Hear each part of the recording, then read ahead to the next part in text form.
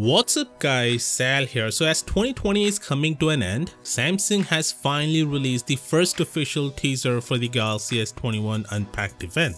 The Galaxy S series has been a resounding success for Samsung, and it has been a face of Android smartphones for over a decade now. The teaser highlights the history of the Galaxy S series, such as the design changes, the addition of water resistance on Galaxy S5, the curved screens on Galaxy S6 and S7, the home button removal on S8, and the arrival of the hole punch on Galaxy S10 and S20. It's a slick little video, take a look.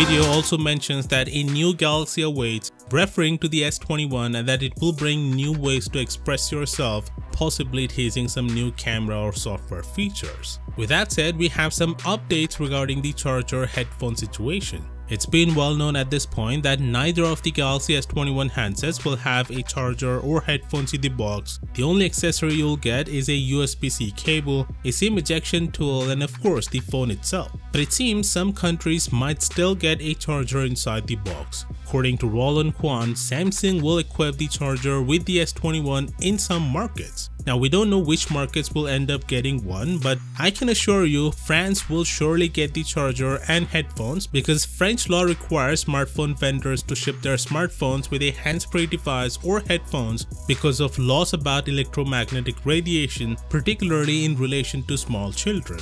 Brazil is another one to get the charger, as Brazil officials say a charger is an important part of the product usage, and not including it with the main product goes against the standards of the Brazilian Consumer Defense Code. Some other markets will also get it, though I'm not sure which are those, but what I'm sure is the United States and the United Kingdom will neither get a charger nor headphones. Also, we have some interesting stats about smartphone sales on Christmas Day. Traditionally, as you know, Christmas Day is the largest single day for new smartphone activation, at least in the United States. So we have some sales numbers and the names of the top 10 phones activated on Christmas Day, and surprisingly, the top 9 devices activated on Christmas Day in the US were all iPhone models, led by last year's iPhone 11. What's even more interesting is that the handset at the 10th spot is not from Samsung, but an LG device named LG K30, a $150 handset. Also interestingly, the iPhone 12 mini didn't make the list for some reason.